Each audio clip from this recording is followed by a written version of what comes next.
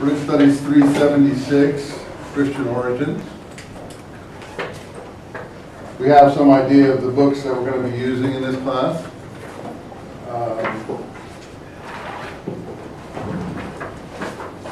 I don't know if you were down in the bookstore. Any of you get down to the bookstore to see what they have there? What did you find? You want to hold any of them up that we can see what we have there? I didn't see that booklet there. What have you got? Let's see, what have you got? What do they say? I can't see them from here. Eusebius and Josephus. Eusebius and Josephus, both penguins. Yeah. Right, that's it. What about that interlinear? They didn't have the interlinear, the Greek. They did. They did. But if you're a real serious student of this subject, it would be good to have it for your life, because I've been able to circle words that I wanted to know and carefully follow those words. If you really are interested in the study of the New Testament, and if you're really interested in issues regarding Christian origins in Palestine, you can't go wrong with a book like that. Josephus is, of course, something you'll have to be reading on your own. Josephus is, we spoke a bit about Josephus, but with Josephus, as we said, you have the most encyclopedic presentation of data in this historical period that you could ever imagine having for any historical period before the time of the printing press. And if this Dark Ages in England in the 500s, 600s, or 400s, whatever it's supposed to be, what do you think is going on in Lithuania at that time? They're living, and things are happening, but there is no record. So to have something like Josephus for the period of Jesus Christ is like absolutely staggering source, particularly as he's got an encyclopedic mind. If you've looked at his work, how many have looked at it all? See, he's got so many names and towns and, I mean, he tells you, I mean, there must be a cast of characters there in the thousands. And they're real live people. I told you some of my problems with the New Testament, the Gospels in particular, or Acts even more so. You can't even be sure that these are real life people. I know they are presented as real life people, but they don't come through as real life people. Plus, the Gospels and Acts drop them. You don't follow them anywhere, most of them. I mean, okay, Peter looks like he may be important, but I mean, aside from one or two notices here and there, the literature doesn't follow him. We don't know what he does in Asia Minor. We don't know how he got to Rome. We don't know what he does in Rome. We're some sort of, in the early church literature, some intimations that he may have been crucified in Rome at some point, but no data about how, why, where, even the date. So, you're not following a normative historical narrative in those documents, however affectionately you may or may not feel towards them. So they may be helpful, they may not be helpful. I mean, how are we going to distinguish someone like James, the brother of John, from James, the brother of Jesus?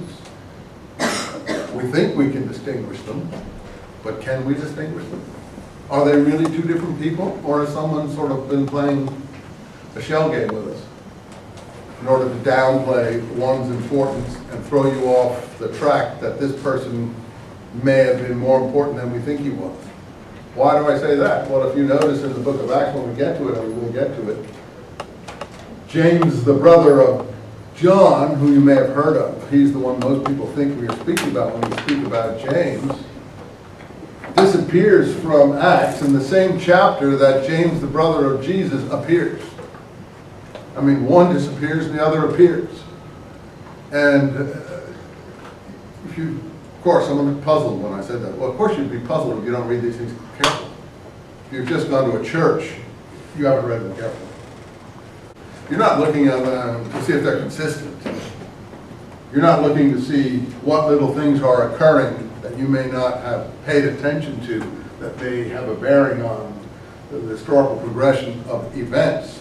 So as I saw one or two puzzled faces, people who think they know the scripture. But out of all the people in the class here who may think they know the scripture, how many would know that James, the brother of John, is removed from the narrative at the same moment that James, the brother of Jesus, is introduced into the narrative?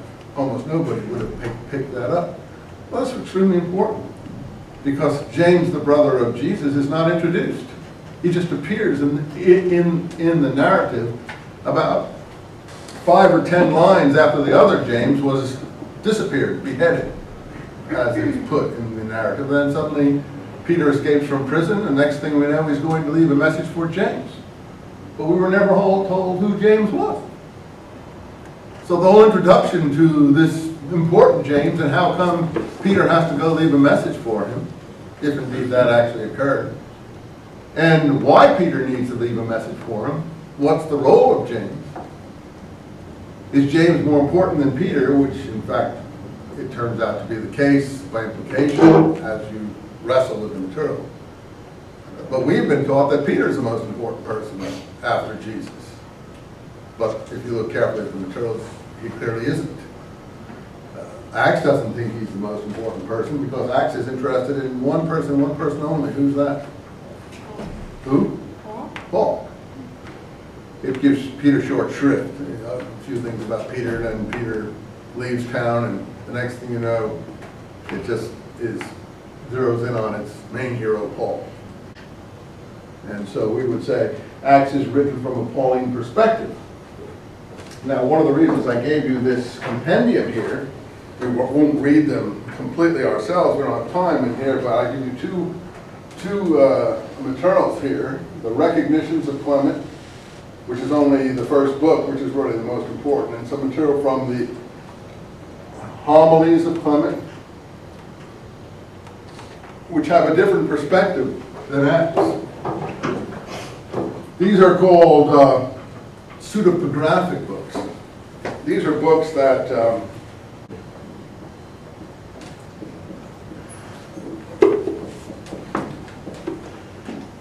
and these are a narrative. I mean they were written in the Hellenistic period around the Mediterranean and Greek by somebody or some people. And the authorities, the people in power who control thought, and therefore they would be called pseudo. Whatever they said would be pseudo. In other words, you're not to think that these are really something to do with someone called Clement. These are false Clements. Who do you think labeled them false Clements? The church. Because the church wanted to already make you feel like, one, this was forbidden material, and something that was less reliable than it might otherwise be thought of being, and it was actually false. They're trying to say it's part of a, we've now got to the point where we have a whole category of writings called pseudepigraphy.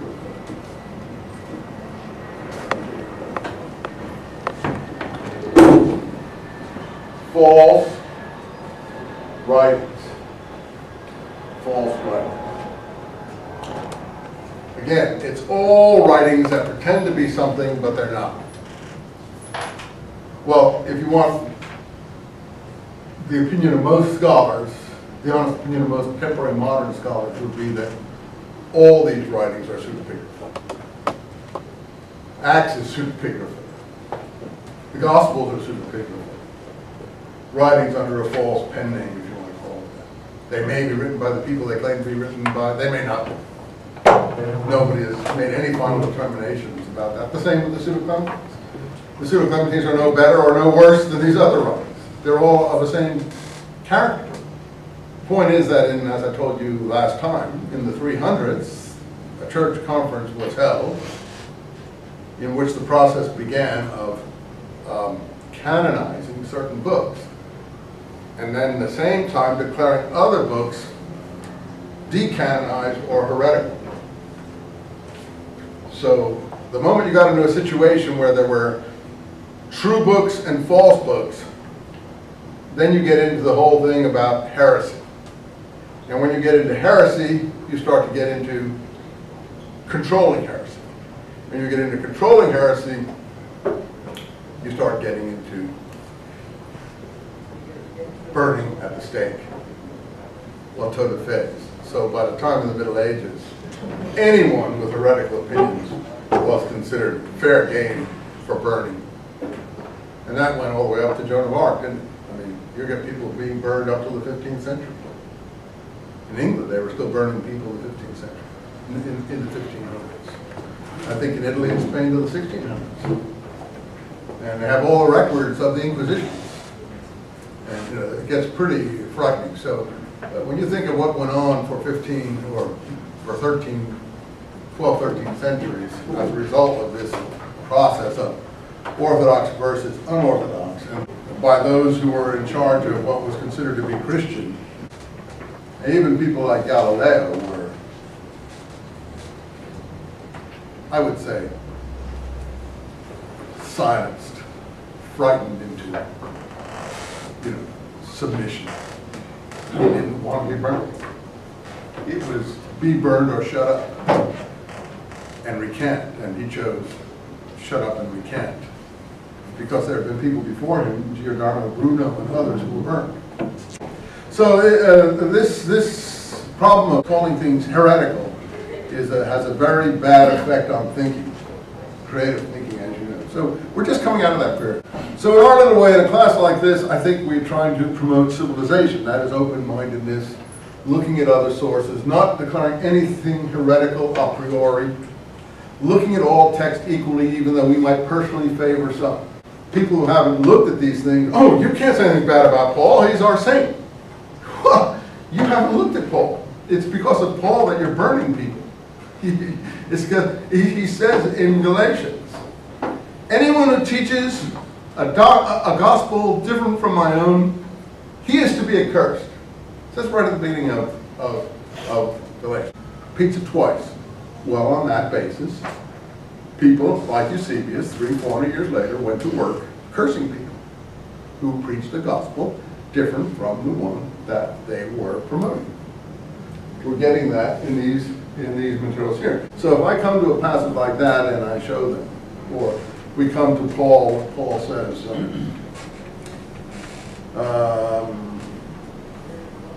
I'm a Greek to the Greek, a Jew to the Jew, a lawkeeper to the lawkeeper, a lawbreaker to the lawbreaker. I will do whatever I have to do to win.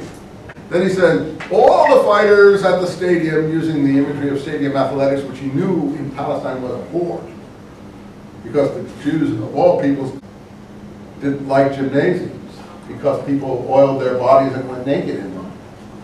And it was considered irreligious to be involved in things. So he then purposely uses the imagery to upset them of stadium athletics. He says, all of the runners at the stadium are running for a prize.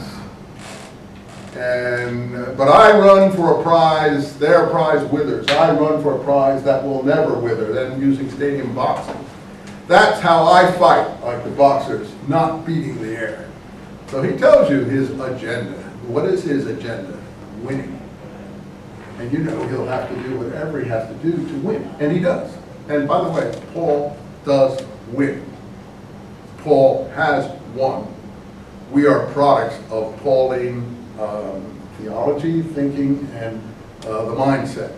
So someone like James, who is Paul's really inveterate opponent, and someone Paul is always criticizing by implication in his letters, and we'll see that, is not up to dealing with Paul, because James is called the righteous one. He's perfectly righteous. He has no guile. He doesn't do things to win. He doesn't, plot the thing out so he's going to win and the other person's going to lose. He's just out there for righteousness, good or bad. And when we see him, we find that that's exactly the way he is. And that's what the Dead Sea Scrolls to a certain extent are. And guess what? That's why they all lose. That's why they all lose, because they're dealing with much more diabolical people than they are. So, we have to take the pseudo-clementines and throw the word pseudo away. We have to just take them as equal documents to anything else. There are no pseudo-documents, there are just documents. No documents are canonical, no documents are apocryphal. One document is not superior to another unless it's proven to be so by the content that it contains. All information, all sources, all input has to be treated equally until it has some characteristic that would disqualify it. Now that's how I would treat the material in this period. Whether it comes from a source like Islam, or a source, Christian Church Fathers, or a Jewish source, or Josephus, or the Dead Sea Scrolls, all these have to be treated equally. Now, I have said in my introductory statements that there are materials, and I don't mean to be harsh, in the Gospels that, to my mind, undermine some of their credibility.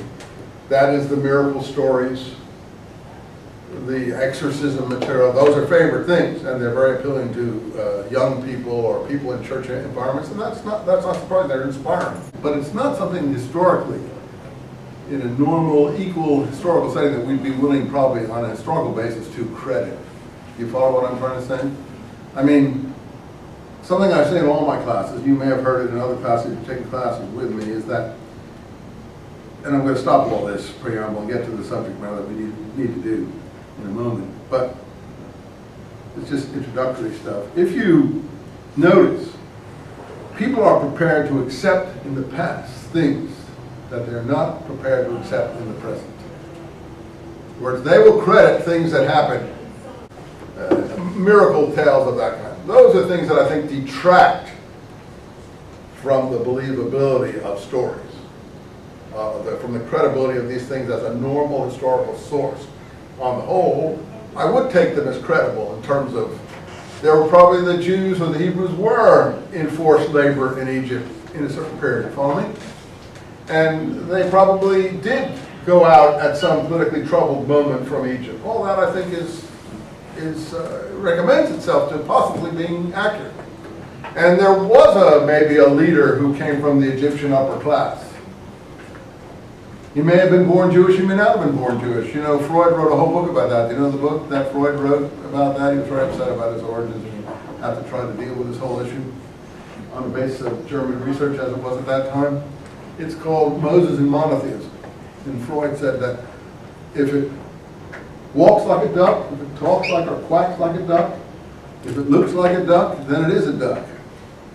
Moses looked like an Egyptian, talked like an Egyptian, spoke Egyptian, needed his brother Aaron to translate for him because he was slow of speech.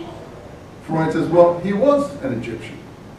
And the stories in the Hebrew Bible basically Hebrewize him. Say, oh, well, he really wasn't an Egyptian. You know, he was put into bulrushes, and the Pharaoh's daughter brought him up, but he was really a Jewish child, and so on. So there's all these stories meant to Hebraicize him, but Freud contends he was really an Egyptian who brought the religion of Akhenaten. After Akhenaten, the sun, one god sort of ruler in Egypt that had switched. You see a lot about him on television. The religion. They have just begun to learn about Akhenaten, the sun god, one god of Pharaoh who changed the religion of Egypt about the time of Moses. So the Freud position is that some of Akhenaten's associates got a hold of the Hebrew slave tribes and taught Akhenaten's religion to them. It's it's an attractive thesis. There probably is some truth to it. And he probably did have a successor called Joshua and so on and so forth. But then the other stuff, like parting the Red Sea and things like that, you begin to, I've seen the Cecil B. DeMille picture of it, walls of water on either side. You'd be sure it didn't look like that, but we know that there were cataclysms at that time. We know that Santorini erupted several centuries either prior to that or at the same time. We know there were great tidal waves. So all that can be actually rationalized if you get enough data about the period to see how the story came into being, but not that Moses did it all with his wand. All of us, I think, are not going to credit that as an actual occurrence. But there were magicians back then. You know, people who play, and you know, magicians are very tricky. And people who looked like magicians, and apparently in the Egyptian markets and in other places like Crete and other places, you could make a snake assume a stiff rigor mortis type position, you know, when you were entertaining crowds, and then pick him up, and then he would then begin to do that again. So there are things that are done by, you know, shaman type leaders and magician type people with these creatures. So all those kind of stories are explainable in terms of natural phenomena to some extent. But when you get to the stories in the Gospels, walking on the waters, and those detract from an historian's view of their reliability. It may not to you follow me? If you're a person of faith, those may be the things you like the most. So this is, the Greeks love superheroes, Hercules, the demigods, all these people. That's normal. We love Jesus, so we like these stories about Jesus. But whether this is history is something else. So that's the problem.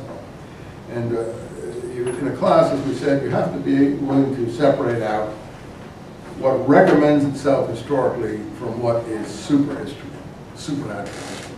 Supernatural history belongs in the church, the mosque, the synagogue, the Buddhist temple, and whatever else we can do in the university, we will do. But super history, probably we're not going to be able to deal with. All right, that being said, let's go over to Eusebius. Eusebius is a good place to start. And you guys, what we're trying to do by reading Eusebius is fill in the missing pieces. Let me first just sketch Jewish history up till this time, so everyone is starting from the same point, all right? Do you think that would be fair to do? You don't mind if I bore you if you already know it. How many feel they all know it? So let's say we start with Abraham. So Abraham, actually go way back to Adam. But you get these supernatural, superhuman beings, go from Adam to the flood, Noah. The Jews reckon that as 5,000 something years ago. I don't think we can rely on their days. But then you get these supernatural patriarchs that live 900 years. Those are things they've probably been handed down by oral transmission to them. Anyway, so the myth is easier to assimilate than the actual history. I had a professor at college who put this very succinctly. Poetry is truer than history. It's not what really did happen. It's what the poet said happened. That was the real history, because that's what dominated their view of what history was. Not what actually did happen. Okay, so these stories, you know, are ancestors that they thought they might have had. We come down to Abraham. That would be around 3,000 or 2,500 BC or so. Then we know Abraham has these different children, Ishmael, Isaac, and so on. But the Hebrews, by that point, are cutting loose the other descendants. They're only interested in the chosen line as they see it, the line coming down to their ancestors. They don't care about Ishmael any more than they care about Jacob's brother Esau. So with Abraham, you come down to the key figure of Jacob, who becomes Israel, according to the biblical account, when he gets God's blessing and so on. It fulfills the promises, takes on a new name, and this name is interesting, Israel. El is God, even in Arabic. Allah comes from El. Is in Hebrew can be a man and can be a future. So normally speaking, it's really Ish in Hebrew.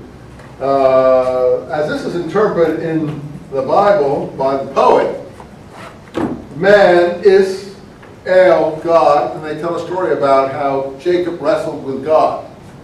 So this word Ra or Sarah or whatever is interpreted in terms of having a struggle with God. And that's a poetic, that's not historical. Because probably what this actually meant was Israel, the same as Ishmael is Ishmael. The Arab. This means God hears. Ishmael, God hears. This is Israel, same form. God rules. But that's not how the poet presented it. But I'm sure that was what the original meaning of the term was. This is the people who have no other king but God, whom God rules. And I think that's a much more satisfying understanding of the term Israel than the one you get in the Bible. Okay, so this is around, let's say, 2000 BC. By this time, they're reckoning all his children as part of who they are. So we get the 12 tribes, all his sons as such. All this is still pretty mythological, I think, but it's genealogical. And then we keep coming down here till one tribal son becomes particularly important, Joseph, because he's the one who goes to Egypt. So that's 17th to 16th century. And he blazes the way to Egypt. Yeah, what's wrong? You have 4 minutes of Yeah, that's right. Well, we're done. So he blazes the way to Egypt there. And then from Joseph, which is, we have a captivity period, and then we have a Moses somewhere around the 13th or 14th century, 200 or 300, 400 years later, according to the Bible. And he's from a different tribe. And then we have an exodus of sorts, and then Joshua is his assistant, and a conquest period in Palestine. And so we're down into around the 1200 period of Judges, 1100 BC. And then finally we get the Davidic monarchy coming out of that, rising up, which is about 1000 BC. And the rise of the first temple under David. And David is not strong enough to keep his kingdom together under Solomon, 900 Solomon. And then it falls apart, so you get two kingdoms, one the north called Israel, the divided monarchy, the south called Judah, and you're from about 900 to 700 BC. 700 BC, the Assyrian conquest knocks off the north, and you're left with only the south, Jews. So from that moment you have Judea coming from Jews, no more Israelites. So from here on in, we're with Judeans, which comes into Arabic as Yehud, Europeans, Juden in German, English somehow got to be Jew. So there are no Jews after that period. 600, this collapses with Nebuchadnezzar. The first temple coming from David is destroyed. We get a captivity period for another 40 years or so. The returnees start to come back around 540 to about 440. Nothing much is happening. Nehemiah and Ezra are in that period. And only a smattering of returnees come back from Babylon. That's the captivity period, and the Bible comes to a close. We have a few other writings that are sort of scatty after that, but actually the Bible goes into a dark period. And until the Maccabean period, which is 200 BC, or around 175 BC, we don't have a lot of concrete information. We're really in a dark period. But then we come out of it with writers like Josephus and others, and what brings us down to the period of the Romans. First, the struggle with the Greeks that produced the holiday that the Jews today even commemorate as Hanukkah, the dedication of the temple. And then finally, the Roman storming of Jerusalem under Pompey in 67 BC. Pompey being Caesar's erstwhile colleague and ultimately his enemy that Caesar struggled with. And that's the exact moment of Roman takeover. So the Roman takeover in Palestine that we're dealing with, that sets the background to the Christian stories 100 years later, is 100 years before the so-called ministry of Christ.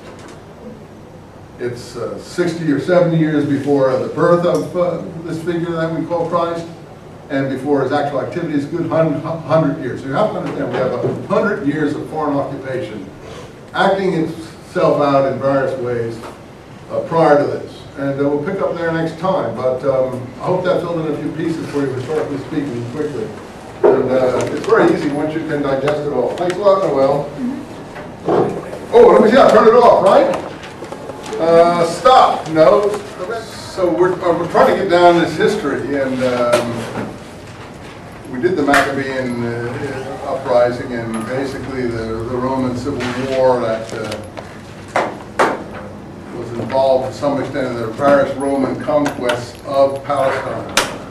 And then, in fact, the rise of the Herodian family, which is very important for the New Testament. You know, all the New Testament episodes, if you're familiar with the various presentations, make it clear that Jesus' birth has something to do with one of the Herods. Emperors who's doing a census, so it has both to do with the Roman Empire on the one hand in Luke, and in Matthew, the other story of his birth, Herod wanting to kill all the Jewish children or some such idea of that kind. Not documented, by the way, in Josephus. So it's good to know who these people were and who the Pharisees to some extent were and how these groups came into existence and so on. So after the fallout around, when was the first Roman conquest of Jerusalem? Did you get that out of your notes? 63 BC. 63 BC is when Pompey, or Pompey as he's I think pronounced actually in Latin, stormed Jerusalem. And Pompey, as you may recall, was one of Caesar's triumvirs, the triumvirate. Caesar, Pompey, and Caesar at the west, Pompey the east, and someone in the middle. Lepidus, I think his name was. That would be the 70-60 BC period, and Pompey took Jerusalem. Now, in that process, Herod's family began to rise. Because the intermediary in the process of bringing the Roman troops into the country, they probably would have come anyway, but Herod's father, whose name I think was Antipater, I recall. Maybe the wrong, I think that's right. Herod's father was the instrumental sort of intermediary. Now, Eusebius will give his origins here. And if you've been reading Eusebius, he claims that Herod and his father were what origin? Greek. Greek and Arab. Greco-Arabs. This is not a Hebrew family. And that's what is missed by everybody who does the history of this period, and it's the first thing that undermines the presentation of the Gospels. Because Herod is being portrayed as a representative Jewish king. That is the most serious flaw of people's knowledge of this period. Herod is presented as basically that he's a Jew and he's a king of the Jews, and in some sense he's rightfully there, and his family is rightfully there, and maybe now people don't love him or his family, but he's representative of Jewish interests and so on, and therefore things that he does wrong can be blamed on Jews. Well, it's just total, that's right from the start, total preposterous. Right from the get-go, Herod is a Greco-Arab. His family is Greco-Arab. If they are Judaized at all, and that's open to question, it's a superficial in order to ingratiate themselves to some extent, which they never succeeded in doing, with the population over which they were put in control. Now, how did they get control? They parlayed a Roman governorship into a dynasty. So Herod's father, with contacts both on the Greek coast and more inland on the other side of the Jordan River. I think we could draw a map here if this thing works. It is working. Okay, so they came from here. We know where Gaza is. Jerusalem is up here. So this coastline was pretty Hellenized, Grecified. The main Jewish Hebrew concentration of population were there. It always had been. Funny, the thing is totally reversed now. That's where the Palestinians are to some extent, and the Jews are on the coastline. So it's totally inverted to some extent. In any event, over here There's a place called Petra. I have this map in my chamber. And that's pictured a little bit in the Gospel of the birth of Christ, the tradesmen coming. But where they hang out, on this trade they hung out here. This was like a stop. This became very wealthy. And in time, this became known as Arabs, these people here. And an Arab king.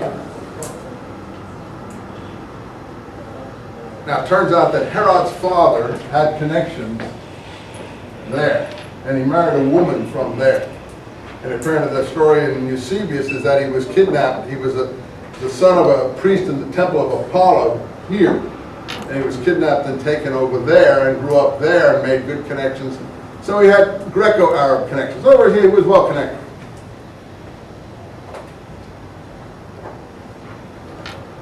That's terribly important when you look at the picture of King Herod against Jesus. See, we think of it as the Jews being blue meanies. But nothing to do with the Jews being blue meanies at all. The Jews hated Herod, hated the Herodian dynasty, struggled for 200 years to get rid of it. Or maybe a little less than that. You know, struggled constantly. Charismatic leaders like John the Baptist lost their life in that process. And this is totally unappreciated by the public at large because of the agenda of the people who constructed the documents that we hold sacred. And the agenda out there is, unfortunately, anti-Semitism. The reason being that it's written mostly by Greeks, for Greeks, at a time when the Jews were in bad odor in the Roman Empire because they were unruly, obstreperous, and refused to surrender and give in. So the whole thing is to portray them as the negative people who are causing all the trouble. They may or may not have been. Messianic movement certainly was troublesome. It was a subversive underground movement that was threatening the Roman Empire. The Romans were in every way intent on trying to suppress, because it was a movement, as we saw in time, that would not give in and was capable of taking new forms, mutating into new forms. One of the new forms is the religion that we are all familiar with, Christianity. Whether that's the original form in Palestine is what we're going to have to discover in this class. We know we have a Messianic movement, and now we found the Dead Sea Scrolls, which are like a time capsule. That's why they're so important. A native Palestinian literature that did not go through the editorial process of the Roman Empire.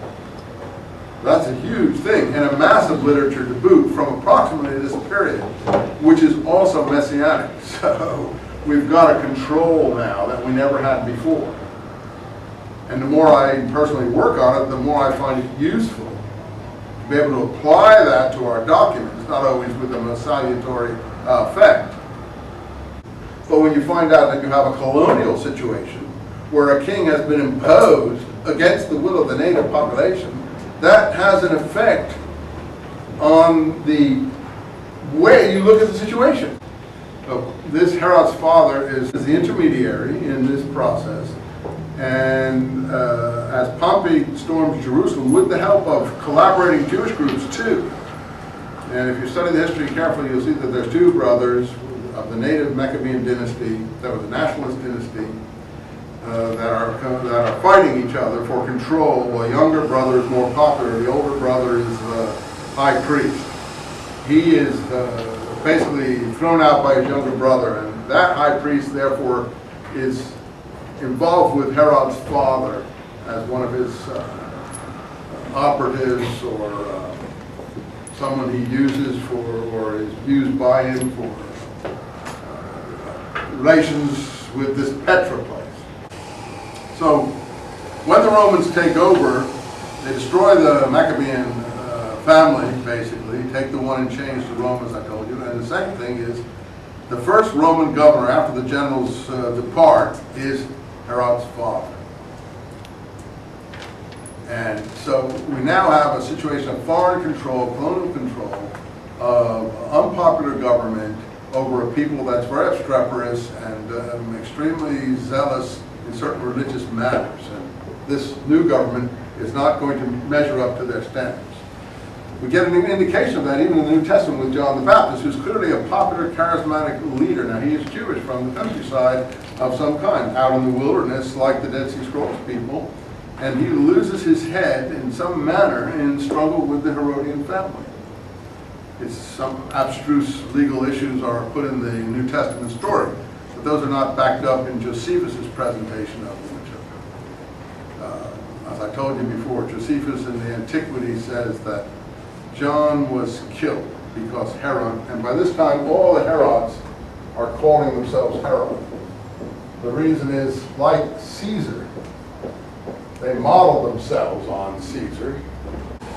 The Herod saw Caesar as the pattern of a person who rose and made his family into kings and emperors.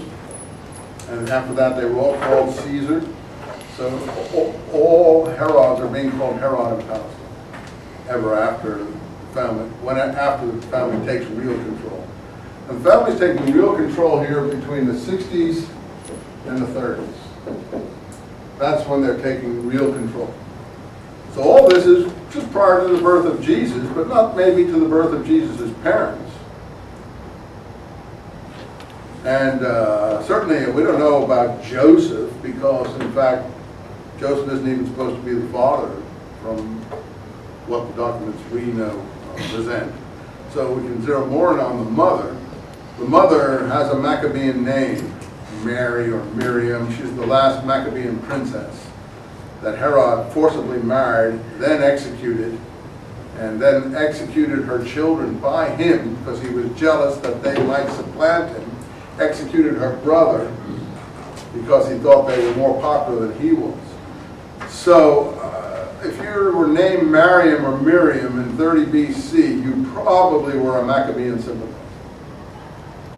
So since all the early Christians have Maccabean names, by Maccabean names I mean Judas, Simon, Mary, Miriam, John. These are all Maccabean names of the Maccabean ruling dynasty in this in the period 160 to 60.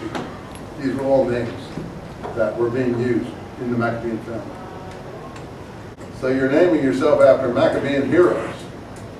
So I think that's very underappreciated in terms of the situation that we're talking about. So Josephus tells us that this Antipater turned this governorship into a dynasty with Roman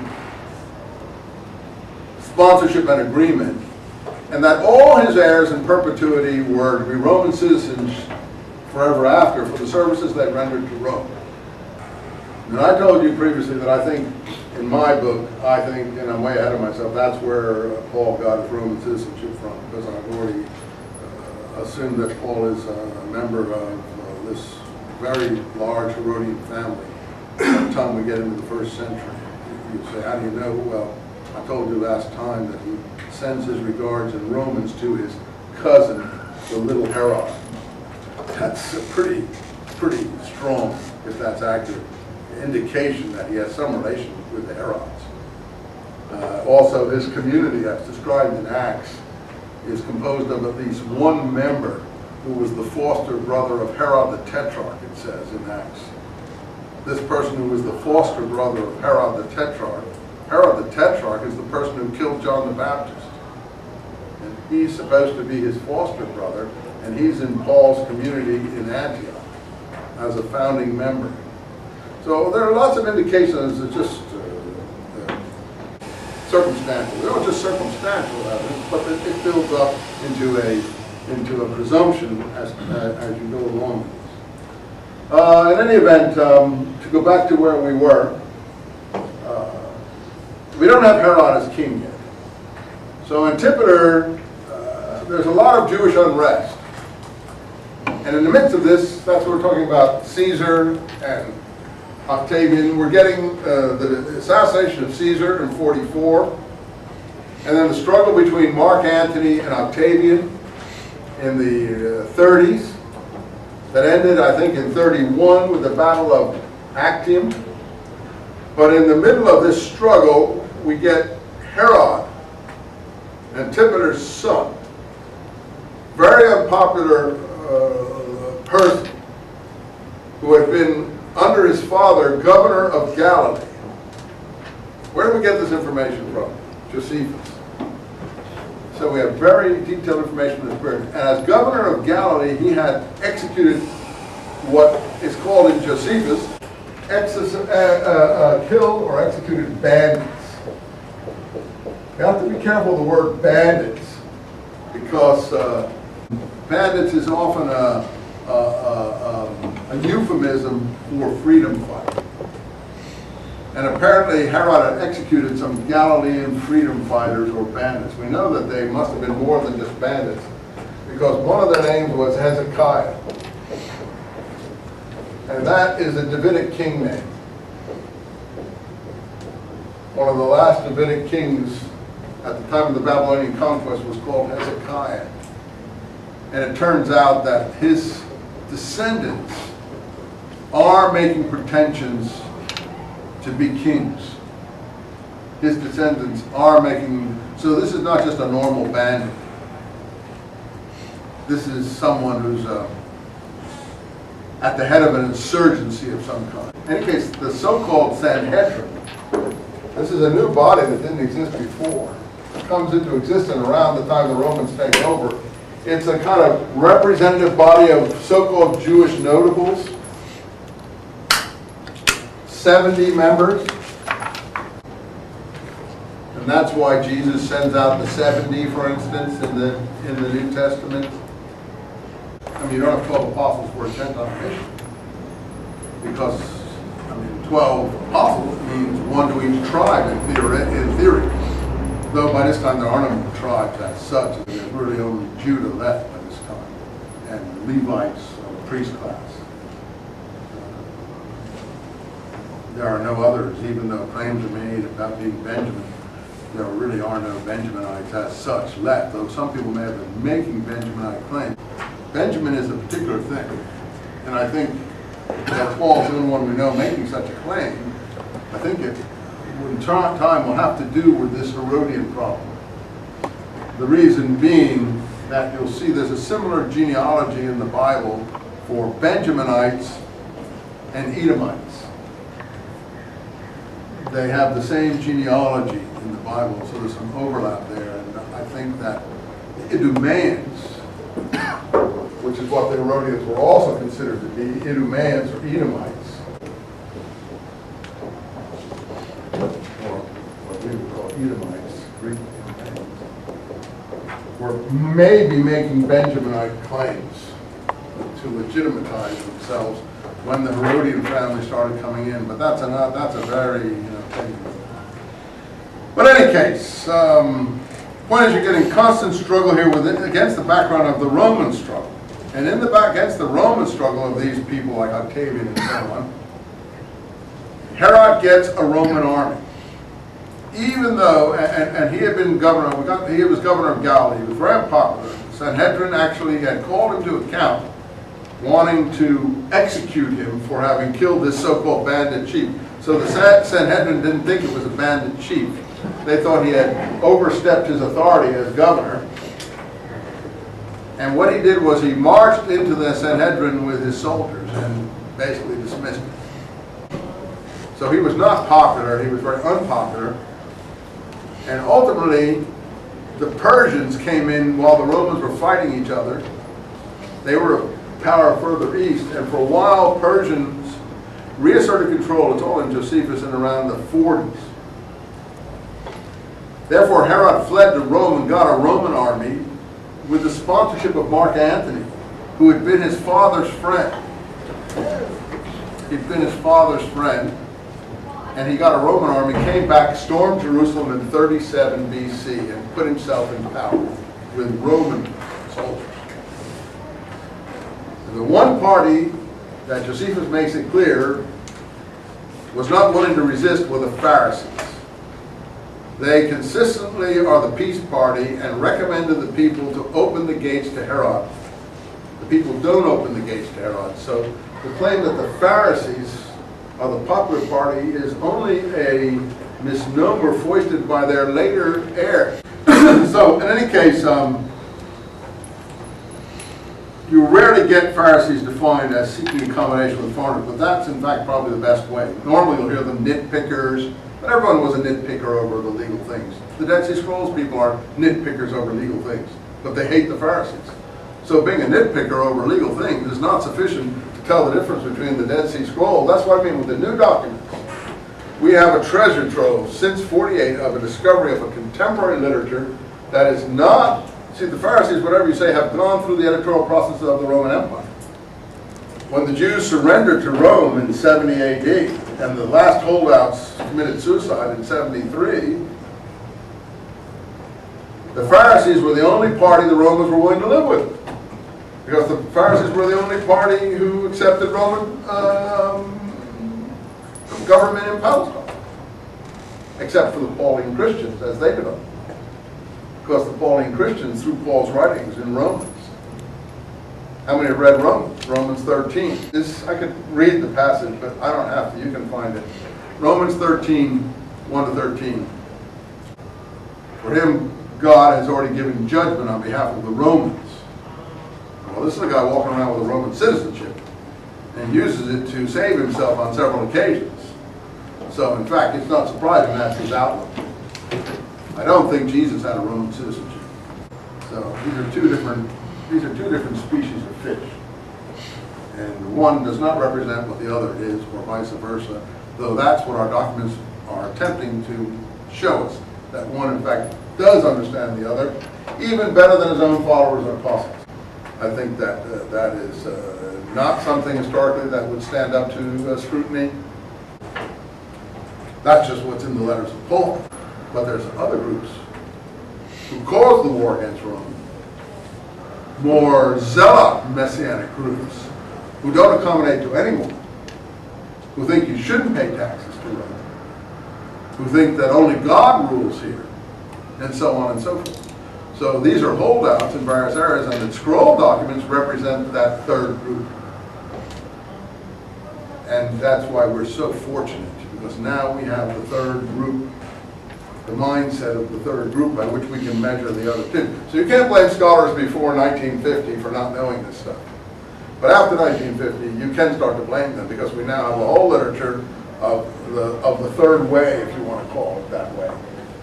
The literature of the war against Rome, the mindset of the war against Rome, the literature of the native messianic movement, if you want to call it that. All kinds of things like that here, which are totally different than what we've been presented. And finally, it's clear, if you now read the letters of Paul in that context, that Paul is familiar with this group, that he spent time with this group, that he's using the vocabulary of this group, but he's turning it 180 degrees inside out. Anyway, let's go back now. So, we have this Herod who's very unpopular, has to go to Rome, get an army under Mark Antony, who sponsored his father, come back, storm Jerusalem, only the Pharisees cooperate.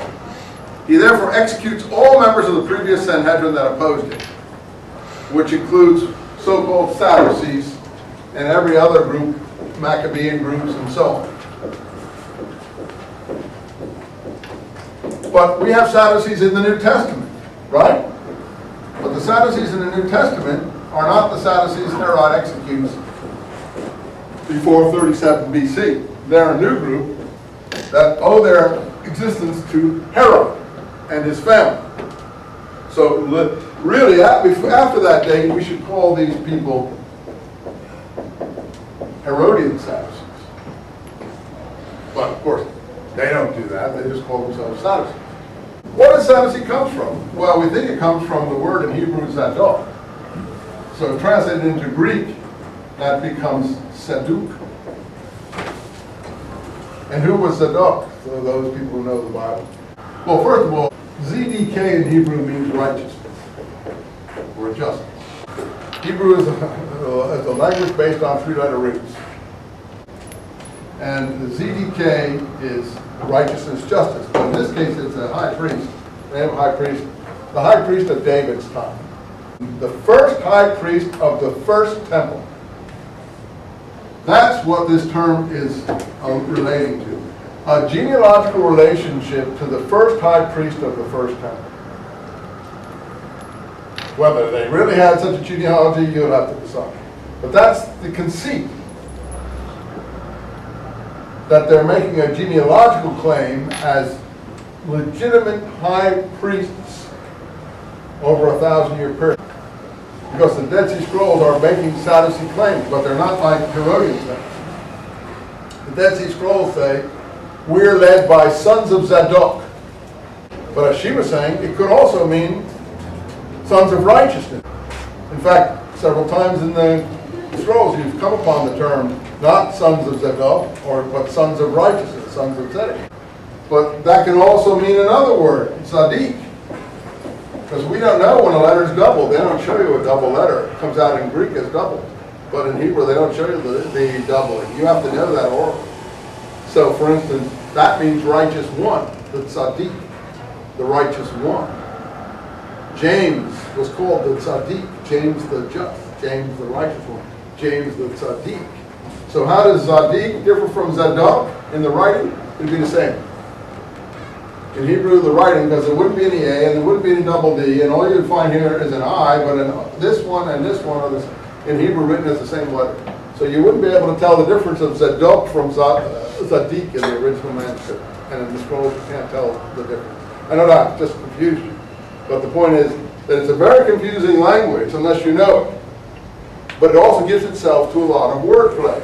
So the Dead Sea Scrolls may not be really talking about genealogical descent from the Zadok of David's son. It may be talking about righteous priests. As she said, like the letter of the Hebrews first talks about a priesthood after the order of Melchizedek. But it clearly is trying to talk about righteous priests, not necessarily people descended from the pagan king Melchizedek. So there's a lot of wordplay. But anyway, these resistant Zadokites are not like the cooperative Zadokites. So one thing is clear. The Sadducees and the Pharisees of the New Testament are government-sponsored parties. And the government are the Herodians and the Roman governors. So they owe their position to them. But you see, just to show you that they're not the popular parties, the popular parties, as usual in every time and place, are the nationalist parties. These are not the nationalist parties.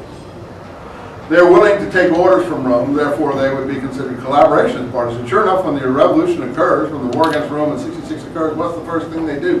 Burn all the high priest palaces. Well, you see, you don't have that in the New Testament. What do you mean? They're Christian, they're against the high priest? No, they're Jewish, they're against the high priest. And all the Herodian palaces too. Why would they do that? These are their priests? No, they weren't. They never were. They were put upon them by foreign power whom they despised. Ultimately, burn all the rich and burn all the debt records. And as Josephus says, turn the poor against the rich, which is what? It's first-class struggle in documented history, which is why Josephus hates the revolutionaries, because he's in the rich class. And he's gone over to the Romans and he hates them and he despises them. And he portrays them as negatively as he can, but he can't not admit the fact that they control things for a period of 4 years. I really got way beyond myself there.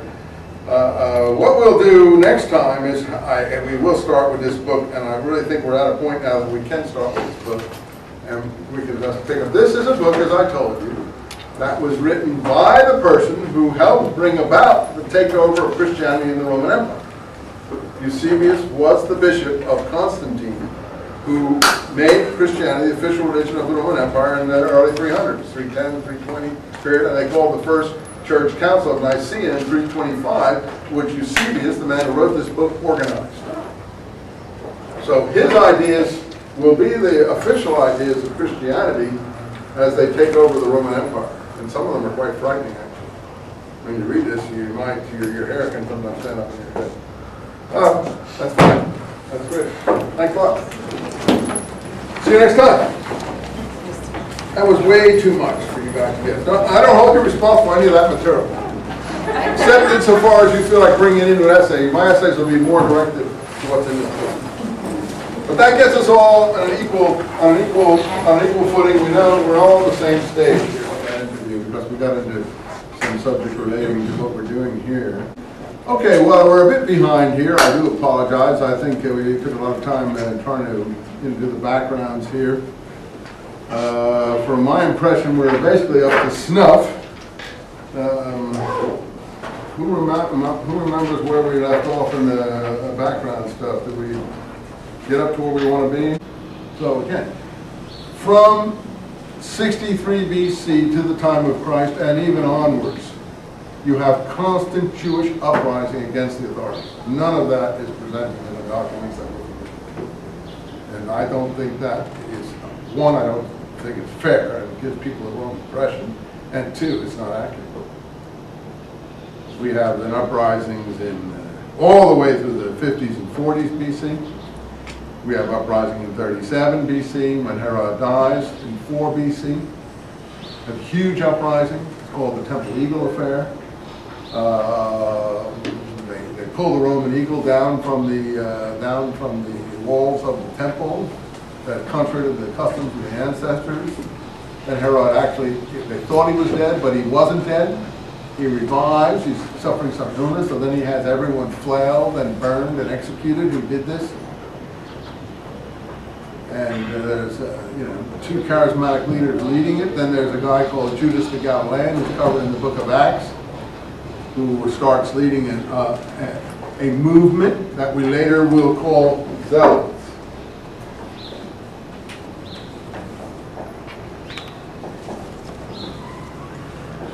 Now that's very important that he's called Galilean, because as time goes on, Galilean is also another name for Christian in early church texts, because they were all Galileans. When Peter is standing by the fire, if you know your Gospels, while Jesus is being examined inside the governor or high priest's palace, I forget which, they ask him, "Are you with this man? Are you a Galilean?" And he says, "No." "Well, we tell by your accent you're a Galilean." Do they mean, does he come from Galilee, or is he a member of this revolutionary movement founded by Judas the Galilean? And you see, Judas the Galilean did not come from Galilee. He came from a place that today we would call the Golan Heights. In Josephus, it's called Golanitis. So you have, this guy's really going to get upset with me, man. So Golan is over here. Galilee is here. There's a different area. He comes from a place called Golanitis up here. Josephus makes that very clear. So he's only called Galilean because his movement is the Galilean movement in some way, whatever that means. Anyway, Galilee is a hotbed of unrest throughout this whole period. We don't get that impression from the Gospels that it's a hotbed of unrest, political unrest. We get mobs who are following teachers who like miracles. We don't get any feelings. It's like a peaceful, it's a hotbed of disaffection. You wouldn't be able to have a teacher walk around the way Jesus portrayed in the Gospels in Galilee the way this place is. And then you have to say, well, why is this picture? Well, this is a picture that went through the editorial processes of the Roman Empire. That's why. That's for another day. So in any case, Judas Galilean at 4 BC and 7 AD starts in 2 uprisings. In 7 AD, it's the tax uprising over the census. And he is teaching against the census, along with another teacher, interestingly enough, called, that Josephus calls Zadok or Zadok or somebody, and we don't know who that is. But it, links up with these other things that we're talking about. Paul answers it in Romans 13. He says, "The government authorities are appointed by God, therefore you owe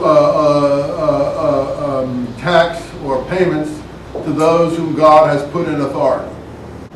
And then it says you should love your neighbor as yourself, therefore you should pay taxes, taking the most precious commandment of all these groups. Josephus portrays these 2 commandments, loving God and loving your fellow man, as the basic teaching of John the Baptist. The Gospels portray it as the basic teaching of Jesus. Josephus portrays it as the basic teaching of the Essenes, that we haven't even mentioned here. A third party, whose literature we think we've discovered in the Dead Sea Scrolls. There are questions, of course. Josephus describes Essenes in great detail, but there are Very much like John the Baptist, they immerse themselves, they are daily bathers, they get up before the sun, but he describes all these things in two contexts. Their duties towards God are their love of God, their piety towards God, and this is bathing, purity, and so on and so forth. Their duty towards their fellow men, loving your neighbor as yourself, is righteousness. So righteousness is all duties surrounding how you relate to your fellow man. And all duties relating to how you relate to God is piety. Now I think that's very, very rational way of dividing these things up.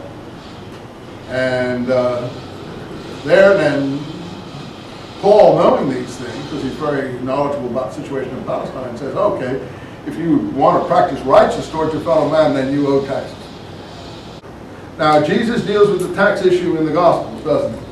You know, the picture, and I say it's a picture because I'm not sure how historical it is, you'll have to determine that. He won't touch the coin, by the way, like an Essene didn't touch coins according to Josephus. So he says, well, then render unto Caesar what is Caesar and God's what is God's, right? His picture is saying, he who has ears let him hear. Often it means there's another meaning to this. But one interpretation, certainly the Zealot interpretation, is, well, everything belongs to God and nothing belongs to Caesar. So render unto Caesar what is Caesar. You don't owe Caesar anything. You only owe God. Now, let me throw out one other point, just to make this whole picture clear. The Gospels, what side are they on? Jesus is a personality that they picture. That's supposed to be historical. They picture Jesus eating with who? Publicans, we sometimes call them. They're tax collectors. So he prefers the company of tax collectors often to his own people. So that message comes through loud and clear. Jesus approves of tax collectors. That is not the Jesus of the revolutionary movements. That is the Jesus of a pro-Pauline constituency that feels that tax collecting and so on and so forth is acceptable and part of your obligations. Now, the Dead Sea Scrolls make it very clear that the tax collectors are not acceptable. You just have to decide what you think was really going on in Palestine at that time and what the Messiah at that time really represented, and whether these were the things that would have been a part of the Messianic movement. Now, the interesting thing is that the Gospels take this moment in both versions of Jesus' birth.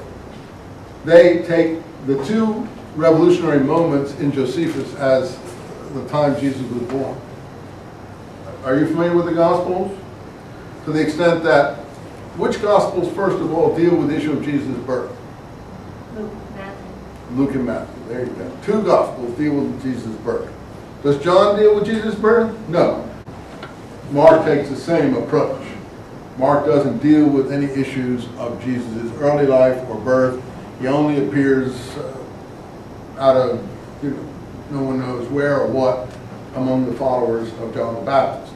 But, so we can say that I think that would be, if we were going to look for the story of Jesus, that would be a good place that everyone agrees that you should start. That there's something in this movement of John the Baptist that gives rise to a personality that we now call Jesus.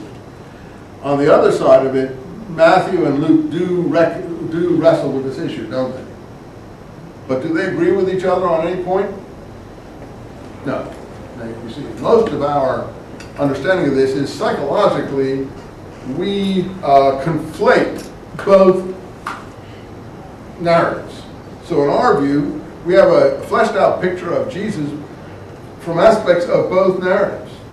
But if you go back to the written word, put them side by side, as scholars do in these what they call synopsises, or these different ways of presenting the gospel material side by side of the same stuff, you'll see that Matthew and Luke agree on nothing. They don't agree in their genealogies. We're going to deal with that in a minute. Eusebius is aware the genealogies doesn't agree, and he's going to deal with that in almost the first chapters of his book here, or try to deal with it anyway. But first of all, the dates don't agree. Because in one narrative, Herod is still alive. That has to be before 4 BC. But Luke, he's read Josephus, and he knows that there was a census to take the taxation, and that is in 7 AD. But right there, nobody knows when Jesus was born, because one narrative tells us it's before 4 BC, and the other narrative tells us it's 780. 10, 11-year gap. So when was he born? Nobody knows. One narrative defeats the other. Mark and John know this, I think, and therefore they just toss it all out. They don't even mess with his infancy. John gives another, more mystical version. Mark just begins later. Mark is smart, because he doesn't accept these stories. If he knew a story, I think he would have put it in there, don't you? He doesn't really feel he has a credible story. Now, but what's my point? Not that. What is interesting to me is that Jesus' birth in both cases coincides with the revolutionary movement in Josephus. Now, we call that movement over time Zealots. That's another party, a revolutionary party started by Judas the Galilean and this Sadduc character in the Antiquities, the second book of Josephus. Sadduc is added. In the first, we only have that one. And then sometimes they have a different name. They're called Sicarii, because Josephus says they later on developed an assassination streak where they would kill collaborating notable people, high priests and others who were collaborating with the Romans. And they were called Sicarii because that's the Roman short, curved knife. Sica, it's called. And they used to hide it under their garments, and then they would cut people's throats in the crowds, according to Josephus. Josephus hates the revolution. He may hate them because he's trying to survive in Rome, and therefore he has to be overstate the case. I don't think that's what these people were doing. I don't think that's the only thing they were doing. Now, these Sicarii are mentioned in Acts. When Paul is mobbed in the temple in Acts 21, when we get there, you'll see that the Roman soldier says to Paul, "Are you one of these Sicarii who was led out into the wilderness?" There were, I don't know how many, 3,000, 5,000, I forget what it says, Sicarii. You wouldn't know it said Sicarii unless you looked at the Greek. Because in the English it probably will say, "Are you one of these assassins?" And you have to, that's why often you need the Greek, because the Greek can help you in that. So even that is mentioned in the scripture. Sicarii are there, Zealots are sometimes mentioned. Jesus has a colleague, doesn't he? One of his apostles. What's his name? Simon the Zealot. Simon Zelotes. Greek is Zelotes. This is again in the Gospel of Luke. Luke is read as Josephus, where the others are not always clearly having read. Though we know Luke was written after Josephus for these various things that come up from Josephus in Luke. And Zelotes is called, he isn't called Simon the Zelotes in Matthew and Mark, is he? What's he called in Matthew and Mark? You know your scripture. Simon the Canaanite. Well, he wasn't Simon the Canaanite. I can assure you there were no Canaanites left in Palestine at this time. In fact, if you look at the Greek, it's Canaan, and we know what that comes from. Canaan. Do you know what that comes from? Kana, zeal for God in Hebrew. Elijah, this prophet, was Kana Elohim, a zealot for God. Luke has it right. It's Simon Zelotes in Greek. In Hebrew, Kanaim. In Greek, zealots. So you have the outbreak of 4 BC at Josephus. Now, in that outbreak in Josephus, when they think Herod is dead, Herod does leave instructions to his successor to round up all the notables in a stadium and kill them all when he dies. That's the son of Herod. His name is, I think, Archelaus. And he appears in the scripture, and his name is mentioned, Archelaus. Anyway, he survives from 4 BC to 7 AD, and the revolutionary strife is so great that the Romans, like Americans are doing in Iraq now, finally remove him and put a direct Roman governor in control. But as a prelude to putting a direct Roman governor in control, they take a census because his main job is taxing. And that's why the census is taken in 7 AD. when Quirinius or Cyrenius comes into the picture. And that starts the Roman governors in 7, and that starts the tax, and that's the beginning of the Zealot movement in Josephus too. Actual movement in both the Antiquities and the war, and that started by Justus Galilean. Now, he doesn't call it the Zealot movement, Josephus, at that point. He calls it the fourth philosophy. He's already enumerated 3. Pharisees, Sadducees, and Essenes. And he says, the fourth philosophy I'm going to tell you about, but he doesn't really tell us about it.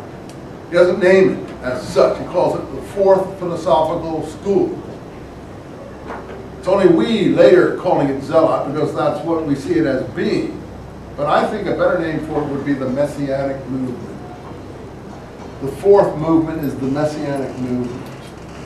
And it begins just when you think it ought to begin, when there is a problem over who is going to be king in Palestine. And that's when Luke portrays Jesus as being born. So all that, to my mind, is connected.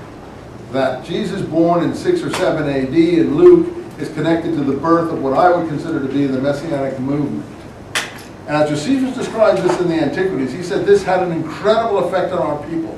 Our young people were totally zealous for it, and it made a headway into our people beyond anything you could have imagined. And then he says all kinds of horrible things came upon our people as a result of this movement.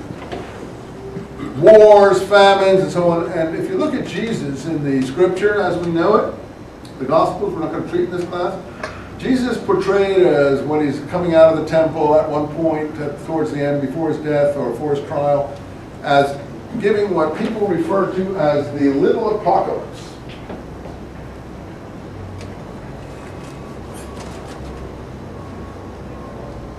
Where he says, and famines, wars, people saying all these things are going to happen after my death, and when you see the abomination of the desolation, standing where it ought not to stand, take to the hills. This is in the synoptics again. Matthew, Mark, and Luke are called the synoptics because they revolve around a similar source, so we call them similar, whereas John doesn't have some of this material. He has totally more mystical material. How many are familiar with that sort of oracle Jesus gives there? It's called the little apocalypse. How many are familiar with that? Well, you'll find it in Matthew, Mark, and Luke. The most extensive versions are in Matthew and Luke. Mark is less so, but you'll find it there. And most people have said this is very much like Josephus' description of what this fourth philosophy brought upon the people. Okay, so the Romans bring in direct governorship. The people are not happy with the Herodians. All Herodians from that time forth are called Herod. Again, this is not, I think, properly presented. We do not get this hatred of the Herodian family. We don't get the fact that they have to be imposed by Roman troops. We don't get the fact that Herod's father had Roman citizenship conferred upon him for services rendered in the initial Roman takeover of the country. We don't get the fact that he was initially a Roman governor who parlayed his governorship into a dynasty, all called Herods. And we don't get the impression that he killed the previously popular reigning dynasty and eliminated them. And those he didn't kill, he married or bred from, called the Maccabean one. And I think that gets us to where we need to be. So, having said all that and wasted all your time, let me go into the beginning of Eusebius here. I think we can pick up here and now start Eusebius. Chapter 1. It's my purpose to record a section of the succession of the holy apostles and this character in the times. This may not agree with your translation exactly, but if you get that thing I've prepared as a booklet, you'll have the exact copy of what I have here. Page 13 in that, right? Yeah. And the Penguin one will be slightly different, because it's a different translation, but it's chapter 1, book 1. The calamities, you see here, first of all, innovation, greatest errors, propagation of false doctrines, grievous wolves, unmercifully assaulting the flock of Christ. So where's Eusebius coming from right from the first page? A establishment theologian who doesn't like disagreement, doesn't like heresy, doesn't like differences of opinion, considers anyone with a different view of than his own to be a grievous wolf, assaulting the flock of Christ. So he's totally establishment. He doesn't like innovation. But one of the big things he's interested in, it's my intention also to describe the calamities that swiftly overwhelmed the whole Jewish nation in consequence of their plots against our Savior. So right from the get-go, does he have any sympathy for them? No. John of sympathy. That 1 million, 2 million, 10 million people died, well, that's fine by Eusebius, because they plotted against our Savior. Well, if the Savior was worried about this, he wouldn't have come in the way he did. He didn't seem to be bothered by this. He thought that was part of what he had to go through. But because I don't know what party he represented. If he read the establishment party, which he's not presented as being, then the establishment would have protected him, which they didn't. If he represented the revolutionary parties, well, I don't think there's any plots against him from the revolutionary parties, because he represented what they represented, and he would have been part and parcel of their attitude. So the only plots that could have been against him would have been if he was represented the Pauline approach, because he's breaking the law of Moses. Now, Jesus is pictured in saying many different things in the Gospels. One thing he says, not one jot or tittle shall disappear from the law until all these things are accomplished. What he means by all these things being accomplished, no one can adequately tell you except in a sermon. James, in the letter of James, says, if you break one jot or tittle or one small point of the law, you're guilty of breaking it all. This is in James 2.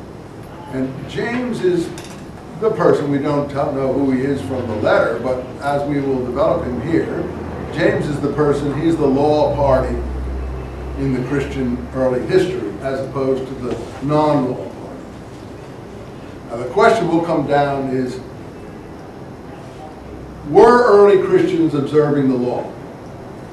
That will be what will be the main issue here.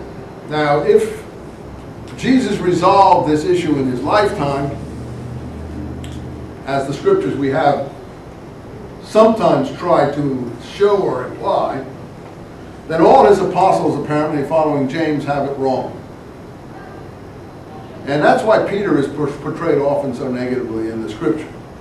Because Peter, though we all love Peter, in the scripture is portrayed often as misunderstanding the master's teaching, questioning him, sinking into the Sea of Galilee for lack of faith, denying the master 3 times on his death night, and so on and so forth, running away, a coward, etc., etc., etc., etc. Now that is, you say, well, that's the story. No, that's an anti-Peter approach. I'm not sure that's the whole story. If you take the scripture, that would be the Pauline approach. How do we know that's a Pauline approach? Because the letter of Paul to the Galatians makes it clear that Paul doesn't like Peter. Plus it makes it clear that Paul certainly doesn't like James. And it makes it clear that Paul thinks Peter's a hypocrite.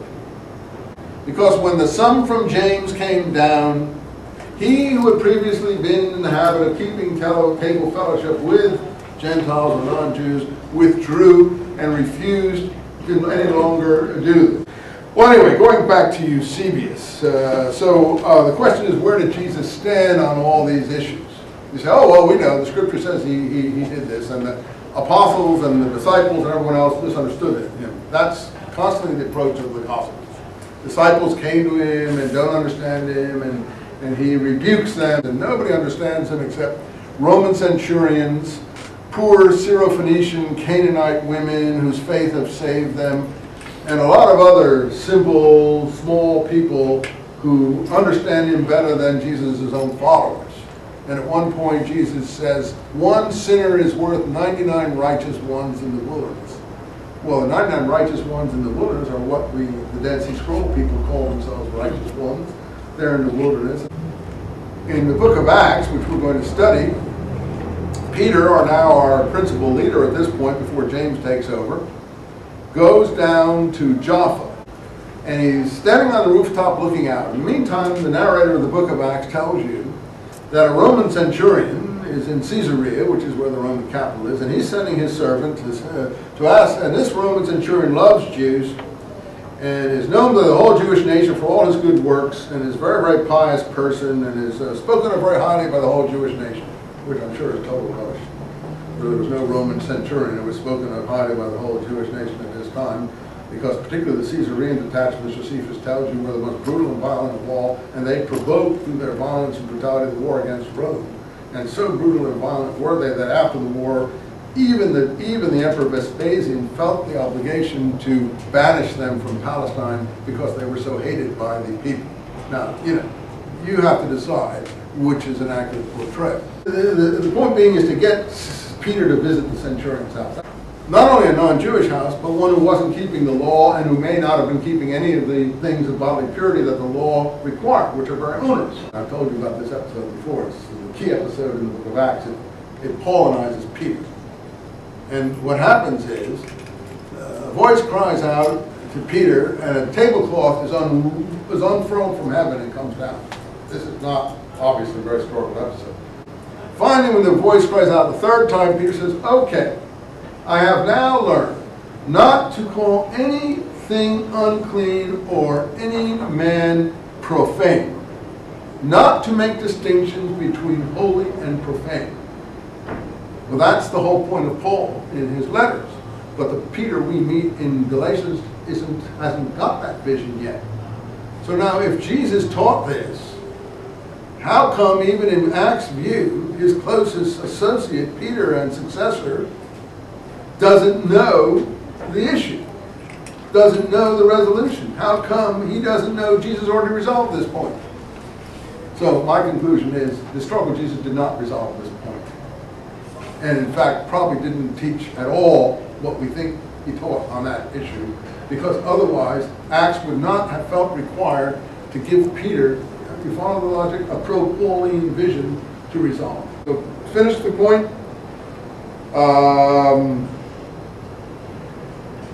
Where did Jesus stand on these things? I don't think we have a clear picture.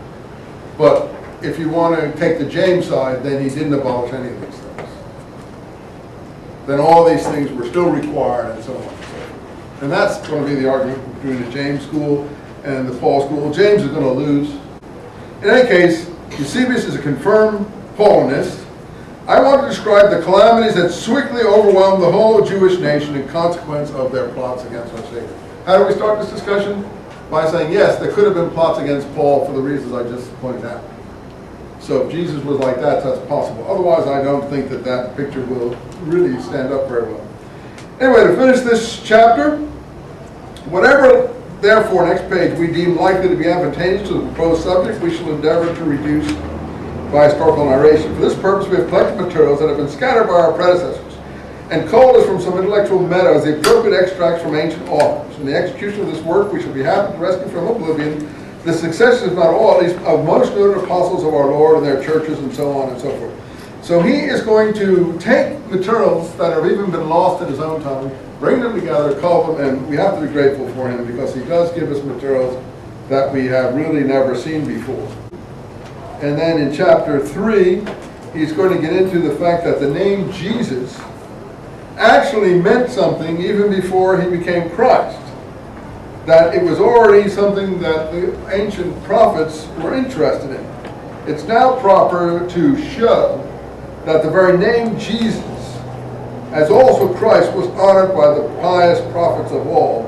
That is, Jesus, as he'll show on the next page, we'll pick up there next time, comes from Joshua, Yehoshua, and so on and so forth, and it literally means Savior in Hebrew.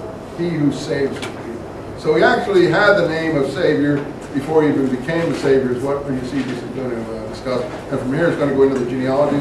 Pick up there next time. Sorry to waste so much time on the sides. We will now really buzz through Eusebius fast.